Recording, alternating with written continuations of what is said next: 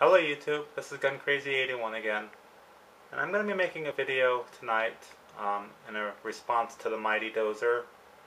And I was mentioning in my videos that I did have an M38, and he asked me a question of what the difference is between an M38 and an M44 are. And I was just talking to him a little bit ago, and I told him that I was going to be doing a video on it. So I just wanted to show him some differences. Now there is very slight differences between the two guns. They're basically the same gun. The only thing that's different with the M38 and the M44 is the M44 has a permanently attached bayonet. And I'm going to show you that, guys, right now. Now this gun does not belong to me. This is my brother's. I didn't even know he has a YouTube channel, Ruger 3. But this is his M44. Now the bayonet comes up, and you slide it up and pull it over. And it clips in around the barrel there. And so like I said, they're basically the same gun. This one does have a bayonet. Now they first started making these guns back in 1944, at the kind of the tail end of World War II, and I believe, and correct me if I'm wrong, but they continued making these all the way up until 1948. The Russians decided that they wanted to keep production up until 1948, and then after 1948 they kind of just went away with it. And around 1953 the Chinese actually started making their own version of the M44. It's called the Type 53, and so they made that for up to 1959, I believe. So that was the very last year that the Mosin Nagant was made. Now I'm going to show you my M38, since I showed you guys this, and I will get back to this because I'm going to show you what I'm talking about in the next part. Now this is my M38. I've showed this gun off to you guys a few times, so many of you have seen it.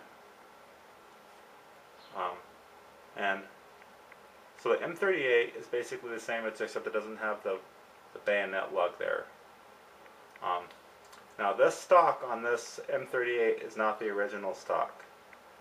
And I'll show you how you can tell if your stock is an original M38 stock or not. Now this stock actually comes off of an M44, and I'll show you how you can tell that. Now if you look right there, you can see that line, that groove there, and that's where your bayonet folds into. Now since they started making these guns back in 1938, this is a 1942. So during the refurbishment process, when they were refurbishing them back in the 70s or whenever the time period was for that, they actually replaced most of them, the M38s or the M44 stocks. Now there are some, you're very lucky to get one with the original M38 stock, and they're very hard to find. And I've been looking for one because I really would like to replace it with this.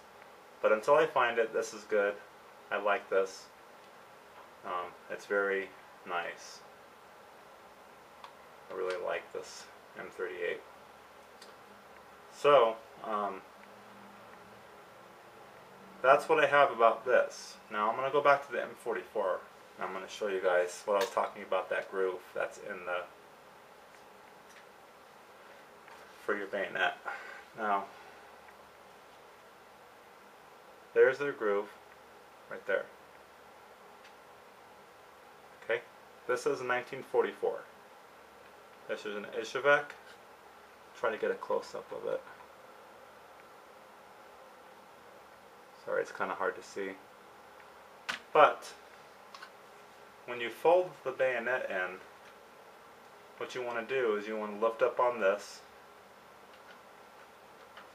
and slide it down, and then it folds back like that. try to angle this so you guys can see it. Now there's the groove right there. So when you pop that in, it snaps in. So basically you're kind of level with your stock. Now, I think another reason why they did that is if you're going to be shooting this, you don't really want a bayonet sticking up out of you, especially with the recoil. You might jab yourself in the hand or something. Probably wouldn't feel very well. So,